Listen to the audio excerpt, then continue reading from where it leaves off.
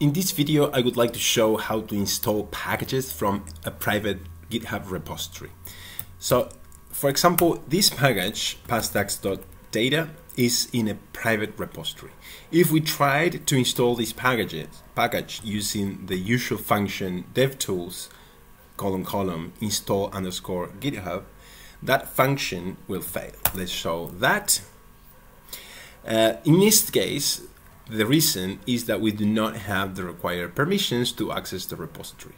The first thing you could do is to make sure that you do have privileges to read the repository. So if you go to github.com and if you went to the page passtags.data, if you do have access to this page, then you have permission to install the package.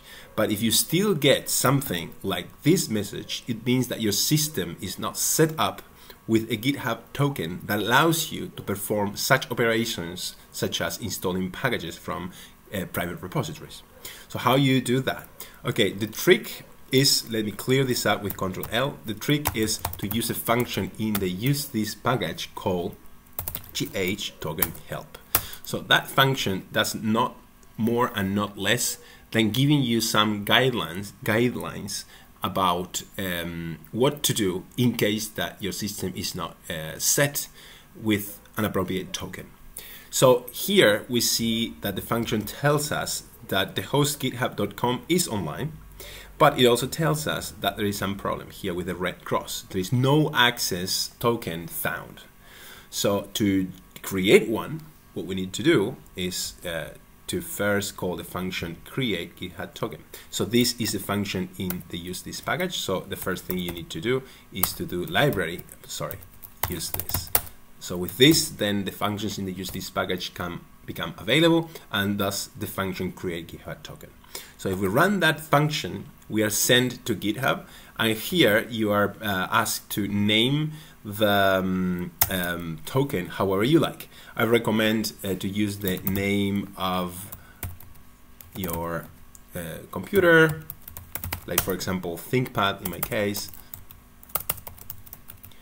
like where you're gonna use that token and when this was created, like something like 2022 in this case as March 17 today. But here, instead of doing this, what I'm gonna do is write something very obvious like delete me, because I don't want this token to hang out after this demo. So I'm gonna come back here and delete it. So this is all you need to do. Then you can scroll down and safely click on the green button, generate token. So that presents you for a single time with this string, which is a private piece of information. You copy it by clicking here on the two boxes, and then you just save it somewhere that you can come back to later. I save this in my password manager, and I think you should do the same.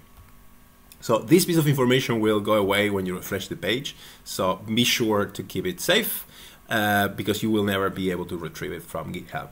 So now with that piece of information copied, then the next thing you need to do is to basically to follow the guidelines, right? To call the function gitcreds _ set. So let's do just that.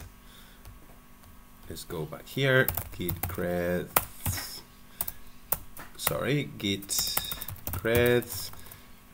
set, gitcreds set. So that function will ask you to paste the token that you created from GitHub. Here is the first time where you see in full that private piece of information. So you run that, and then you're good to go. If you need more details, you can come to this article here, right? That I'm gonna copy and then go to that URL.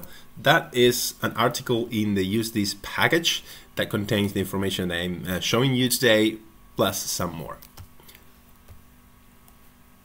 So with this, you should be ready to install packages from GitHub that are in private repositories. So let's try that, and let's show a caveat. So was to use the function from the devtools package.